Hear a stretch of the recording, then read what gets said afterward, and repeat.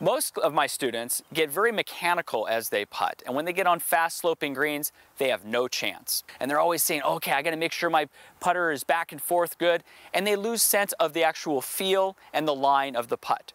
So today I'm gonna give you 3 tips to help you have better line and better speed. The first one has to do with looking at the hole while we putt. So often, everybody's concerned about their path and their club face that they forget about where the target is. So a simple drill is to actually look at the hole while we putt.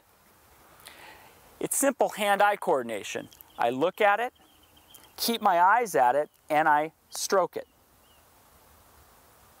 I'm not looking down at my putter head, seeing where it's wobbling or if it's on path. I'm just looking at my target.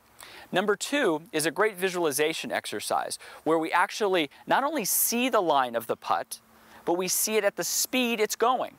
Well, as we know, when we first make contact, it's going to accelerate, then it's going to plateau, and then it's finally going to die into the hole. Now I'm getting more specific with where is it entering the hole. Well, in this case, I have to play it several feet to the right, and I utilize my eyes and I track the line. I see where it apexes and then where it falls. I set my stance accordingly. I'm now again clear on that visualization of how that ball is moving. I bring it back and then I stroke it. It helps me not only get the line, but now it taps more back into the speed and the feel. And finally, when we get on fast greens, is the ability to have the feel for it.